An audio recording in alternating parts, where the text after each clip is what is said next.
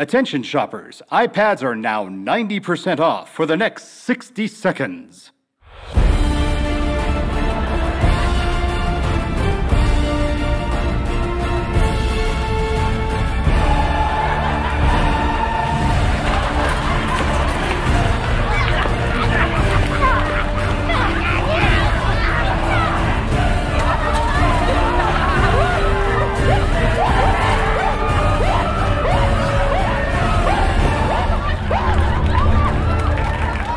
Attention shoppers, our iPad sale is now over.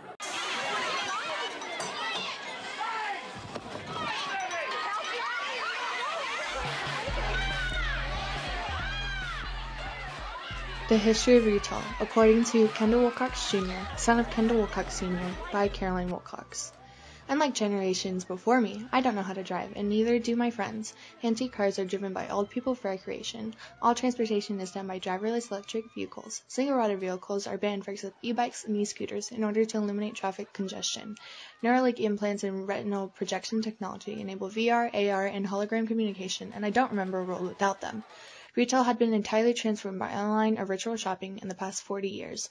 The previous 60 years were defined by the use of the car for transportation. Except for a brilliant idea from my grandfather, Kendall Wilcox Sr., scenes like these would have otherwise been just scenes from history. This is how it was explained to me.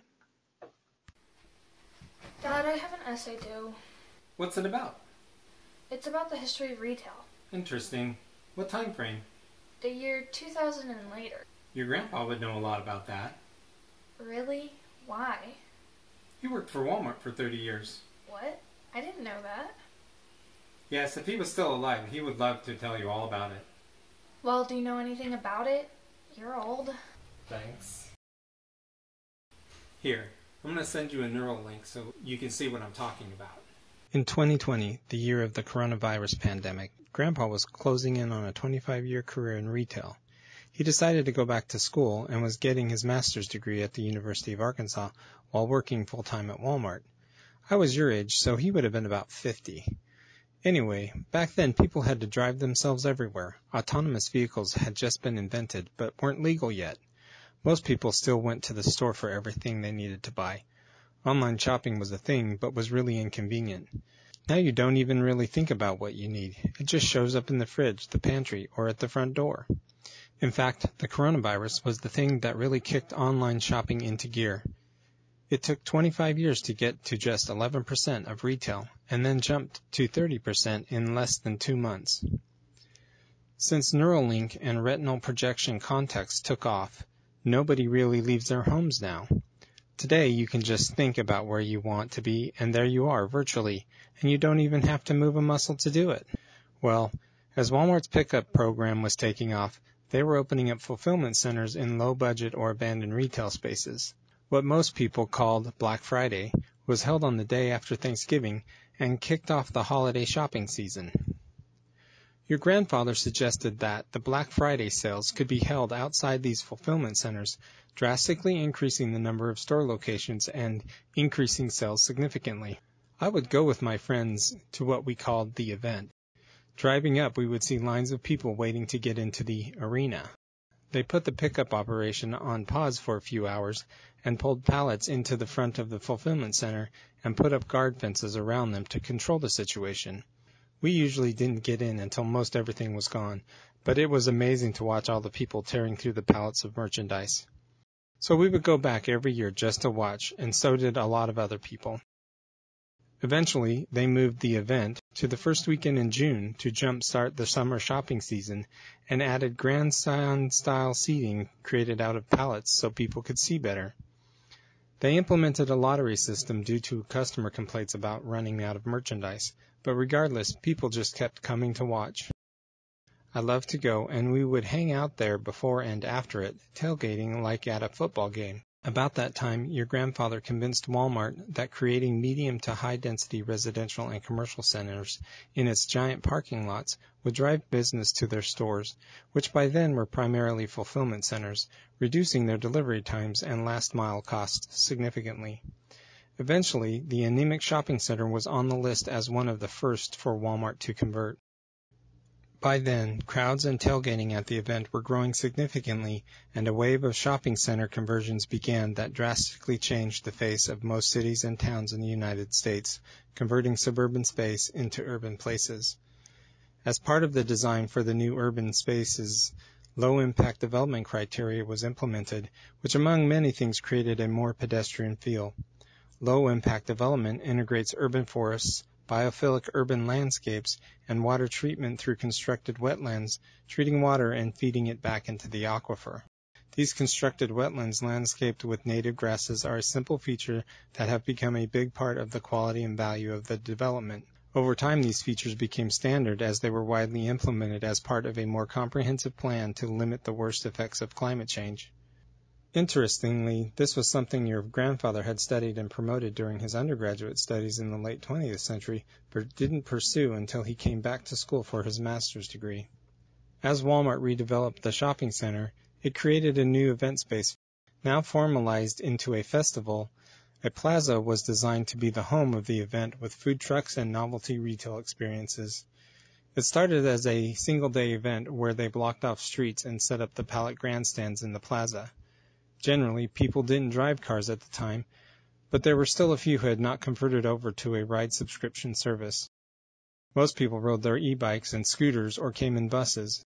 It was originally modeled after the farmers' markets that were very popular at the time and have continued to grow since.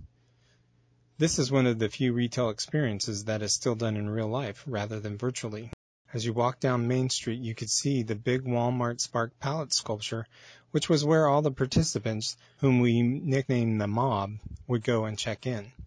The rest of us would find one of the brightly colored pallet awnings on the back side of the canopies and find a place to sit. Grandpa designed the grandstand canopies to walk through from the back and enter into the arena. It was quite an incredible sight to walk through the narrow entry and have it open up to the arena.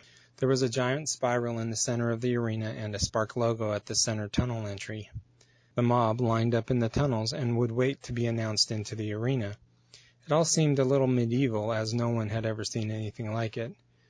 A DJ played loud music to get the crowd amped up, and everyone would dance. Walmart associates lined the perimeter of the arena and on the stage integrated into the spiral pallet sculpture to keep everything organized and running smoothly. They would eventually announce the entry of the mob with smoke and a fog machine, and the mob rushed out around the arena and started dancing. The arena was designed to hold about 300 people, but who knows how many people actually got packed in there. When the music stopped, the mayhem began. It was a huge party, and getting in to watch the mob was amazing, but most just came to have a fun time and enjoy the atmosphere.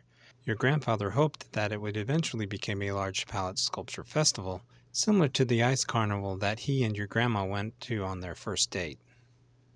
After several years and even more development, Walmart decided that they would memorialize the event with a permanent structure and commissioned your grandpa to design it.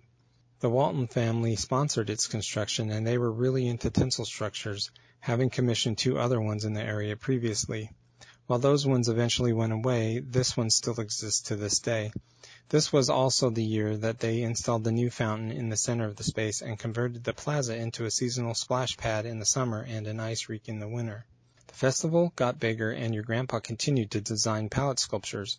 Eventually, other artists were invited, but the last year that he designed all of them is the one I remember best. You might remember it. You were about 8 at the time. He designed 2 towers that stood at the entrance greeting all that arrived. You then walked through a pallet pavilion which served as a gateway into the festival. This was the entry into what Walmart would have called the Action Alley, created by pop-up shops constructed entirely of pallets lining both sides of the street. On the left, there were a set of sibling rotundas that faced each other. Tucked off to either side were outdoor living rooms, set so you could rest and relax. At the main intersection, there was a sculpture that was a combination of a sphinx mixed with a bald eagle perched there, guarding and monitoring all of the festivities. Across the street, there was a giant tree made entirely out of pallets. We were all amazed that it did not fall over. Some were scared to walk under it. Grandpa said that it was the most difficult pallet sculpture he had ever engineered. There were also a set of 3 strange towers next to the event that I never figured out. Finally, Grandpa explained to me that from a specific vantage point, they represented the pine trees that were native to the mountains in Idaho that he loved. Where the road split, one side led off to more pop-up shops, and the other was filled with food trucks offering culinary delights of every kind. This area is still one of the most popular places to live, work, and visit in the entire Northwest Arkansas area. It is the location of major community events and is busy every weekend with farmers markets to community and regional concerts, First Friday, Third Thursday, and almost every holiday celebration. Since then, the event festival has expanded to take over the entire development, filling the streets with pop-up merchandise of every kind. Grandpa said that he took inspiration for all of it, the tent, the landscape, and even the paving from the origins of the event. He had finally contributed all that he could after 45 years in retail design, dedicated to improving the everyday lives of millions of people in very simple but often profound ways that they may never have noticed, but must have appreciated because they kept coming back every week for more. The event is a memorial to those that had dedicated their lives to a career of serving their customers and creating enjoyable experiences while they shopped. So, Caroline, did you get enough for your report? Huh, what? Yeah, but could you say that all over again? I wasn't listening. My favorite boy band just went live. Kinda got distracted.